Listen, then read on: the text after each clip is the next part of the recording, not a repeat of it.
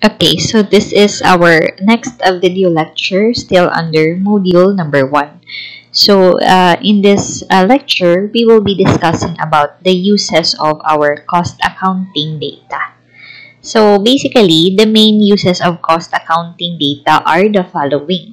Okay, first, cost accounting data will help the ascertainment or in the determination of cost for each product, process, job contract, activity, and others, okay, which relates to the entity. So this is by using the different methods of costing, such as our job costing and process costing. So in our next topics for cost accounting, we will have a separate chapter for job costing and process costing respectively. Okay, but again here, cost accounting data are being used, okay, to help in the determination of cost of a product or even in the rendering of services, but most likely this relates to the production process. Okay, so the second use of our cost accounting data is it will help in the control of cost. Okay, so we have been mentioning about this in our previous lecture. Okay, so we can, or the management can control the cost of materials, labor, and factory overhead. Okay, because in this case, they can use the different techniques such as our standard costing and budgetary costing, which will also be discussed in the different or in the next topics. The third is cost accounting also helps the management in making various decisions, such as whether to make their to make a certain product or item that they use, or to buy it from another entity, okay, or a component that they need, I mean, in the production of their product. So they can either make or buy, but in this case, this decision will be made based on the costs of making and buying. Whichever is lower, that should be the choice. Okay, so aside from make or buy decisions, cost accounting can also help the management to retain or replace an existing machine, meaning based on the cost data, if the entity will still continue the old machine and just have to maintain a repair and maintenance, so how much would the entity would spend for maintenance and repairs? And what about if they will purchase a new one? How much will be the purchase cost of that? Compare it, then we will compare it with the cost of repairs and maintenance until the machine is its useful life is consumed. Okay, so again, whichever has a lower cost, then that should be the choice. Another is it can cost accounting data can also help the management in deciding to process further or not. Meaning, for example, if they have a certain product, okay, so the decision will be, do they have do they need to process it further and sell it for a larger profit, or to maintain its original status and sell it for this much. So again, the difference will lie on the cost of processing further and the revenue, okay, that they can get. So whichever is higher in terms of revenue with the incorporation of additional cost will be the choice. Okay. So another is our cost accounting data can also help the management whether they should continue or shut down the operations. Okay, if, for example, certain division, okay, of the entity is losing, so do they need to close it or not yet? Okay, so of course, if a division incurred a loss, meaning there is more cost than revenue. So here, the management will see and analyze what are the costs that was allocated that resulted to a loss on that particular division. Okay, another is cost accounting data can also help the management whether to accept orders below its cost or not. Okay, because in this case, there are certain products in which, for example, if they will mass produce it, the maximum number of production is 100,000 units. But based on the demand of their customers or in the industry, the entity should only produce 90,000. So there is still 10,000 units that are left, okay, for production.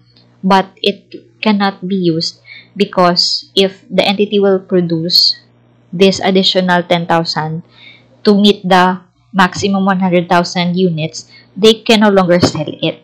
Okay, so the question is, if they will, for example, sell it, would they sell it below its cost just for them to sell it? Okay, because these items are not being demanded anymore. Okay, another use of our cost accounting data is whether the management should expand or not.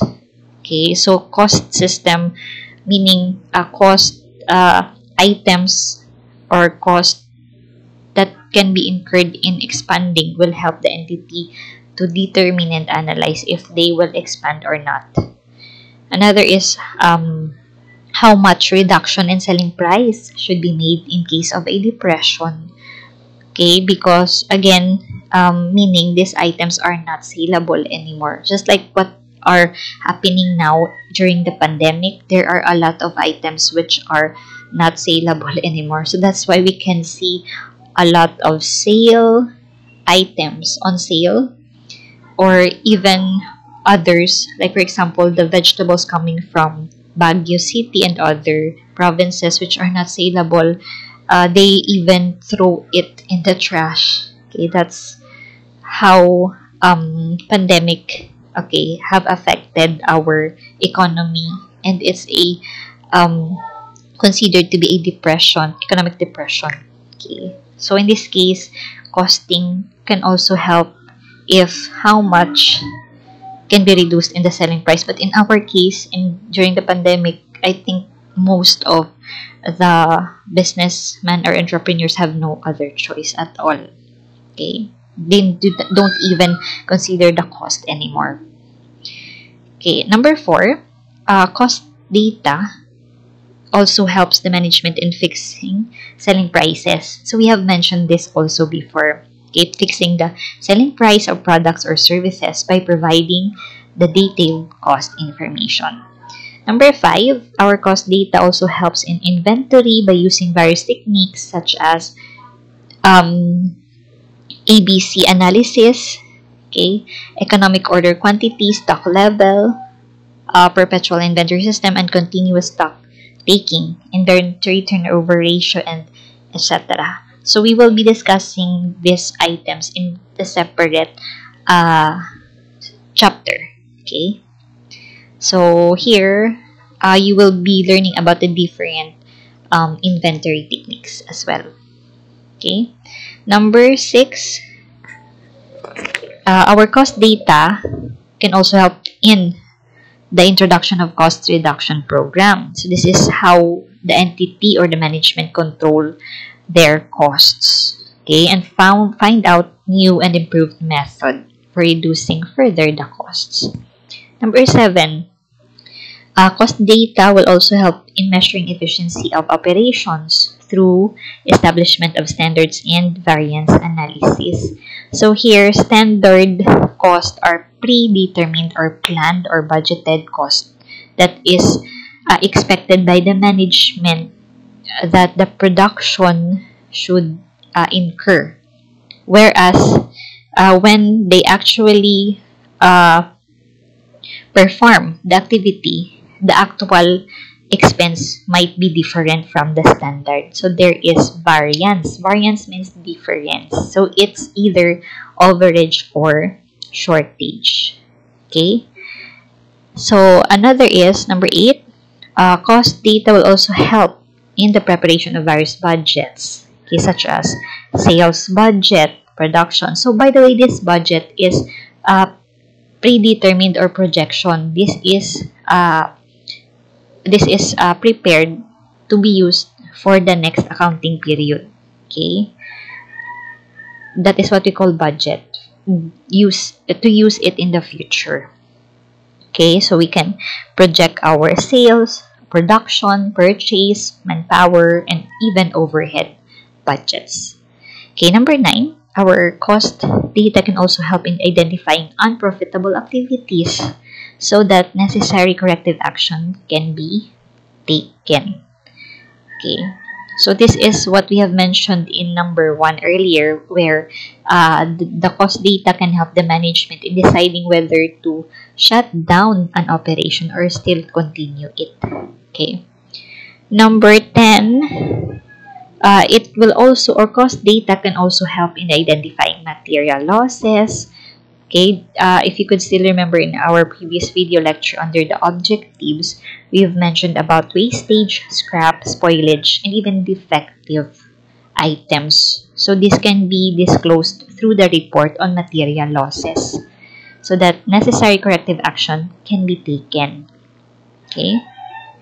Number 11. So cost data will also help in identifying idle time. When we say idle time, these are an example of this is waiting time, meaning these are activities that are considered to be non-productive and non-adding value, and it should be eliminated because although this time is not used, still the entity is paying for it. Okay, that's what we call idle. It's unuseful, unproductive time, but it's still paid for. Okay, so here, aside from idle time, idle labor also. For example, if the workers are not working during the working hours, but still they are paid for it. Okay, so here, this can be disclosed also through the report. Okay, so that necessary actions can also be taken. This is, of course, to eliminate this idle time and idle labor to minimize the cost and unnecessary activities, or to eliminate this non-value adding activities from the production. Number 12, our cost data also helps in identifying idle capacity so that when we say idle capacity, it's like what we have mentioned earlier. For example, if using a machine, the machine can process 100,000 units, but the entity only produced 90,000 units.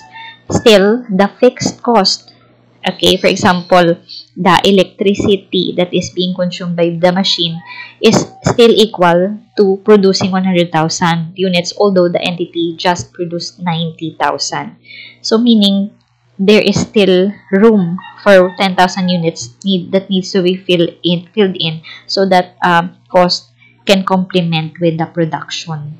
Okay, so again, idle capacity should be eliminated as well, because here the entity did not maximize its production, but they are paying for the same amount of electricity in our example. Okay, another number 13. Okay, so cost data can also help in improving productivity of our materials and labor, because here, after the entity or the management determine the idle time and idle labor, it will be eliminated so that only productive time and labor will be remained in the production. Okay, number 14, our cost data also helps in cost comparisons. For example, we will compare this with the standard figure, or comparison of actual with standard. We have mentioned this a while ago under the variances, or a same period with the same firm. This is benchmarking. Okay, or intra-firm comparison. Comparison of actual figures of one period with those of another period of the same firm. It's like uh, trend analysis. Trend analysis. Okay, whether the costs are increasing or decreasing as the time passes by. Or it can also be inter-firm comparison. Comparison of actual figures of one firm with the other standard firm belonging to the same industry. So this is again benchmarking, meaning we compare our performance with the other entity but with the same industry or even our competitor. So you can also compare actual figures of one firm with those industry to which the firm belongs. Okay, so that's still the same. Okay, benchmarking. And lastly, our cost data can also help in checking the accuracy of financial accounts with the help of reconciliation statement that is prepared to reconcile profit as per cost accounts with the profit as per financial accounts. So here, we all know that profit can be determined after we deduct the cost from our proceeds, okay, or revenue. Okay, and again, as mentioned before in our previous video lecture, the entity they may use different books for cost and financial reporting respectively, but they have to make sure at the end of the day that it will be reconciled. Okay, so those are the different uses of our cost accounting data.